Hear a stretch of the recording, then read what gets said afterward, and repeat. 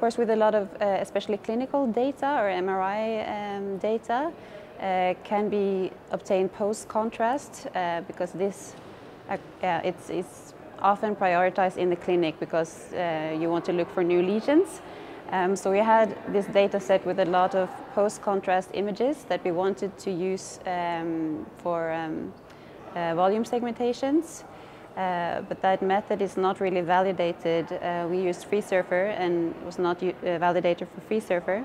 So we wanted to look more into what this contrast enhancement does with the volume measurements. So we just compared images with the exact same acquisition protocol taken in the same scanner visit, both before and after gadolinium contrast administration.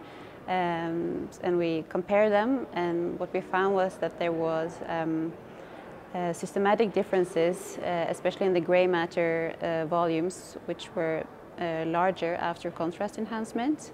So there was a systematic difference, but the consistency was good to excellent, measured with ICC values across all investigated areas.